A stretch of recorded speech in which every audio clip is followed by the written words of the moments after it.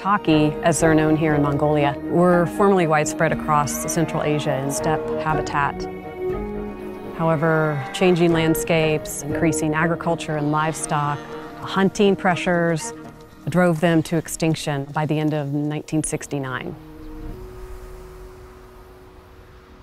This park is here because of the takhi. This was founded for returning the takhi to the wild. The Smithsonian Conservation Biology Institute has been working to develop science-based strategies to help strengthen and expand takhi populations, both here in the Hustai National Park as well as in the Kalamaili Nature Reserve in China. They were facing a lot of challenges, and they reached out to us to get involved in satellite tracking the horses, which is a great way to be able to learn quickly about their ecology, what their habitat needs are, how they're moving. Hustai National Park is a hotspot for biodiversity in Mongolia.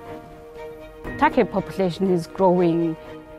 Now there are 330 horses. At the same time, their other wildlife also is increasing. For example, more than 800 red deer in the park, as well as 400 Mongolian gazelles. These are all large mammals, they coexist in the same area.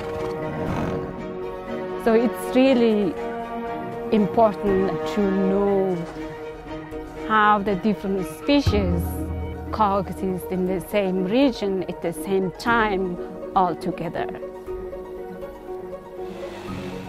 Hustai National Park staff are doing really good job in collecting long-term monitoring data. Understanding the movement ecology of different species is very important for conservation management in the future.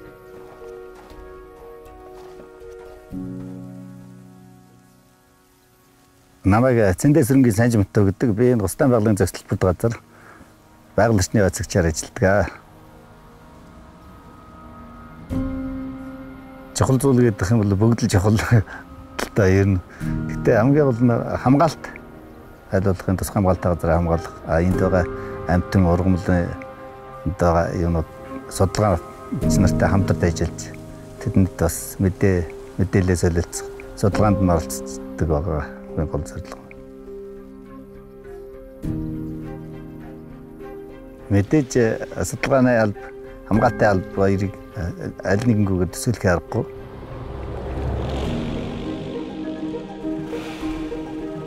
The staff here in Hustai, they're interested in if there are actions they can take to expand the horses' use of the park.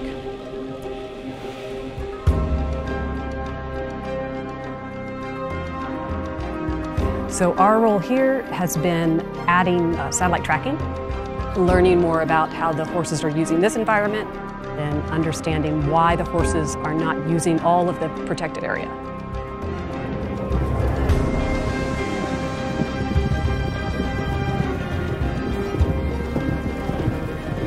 Smithsonian and the Minnesota Zoo are working to track the horses. Secklenburg University is tracking the Mongolian gazelles and are planning soon to be tracking the red deer.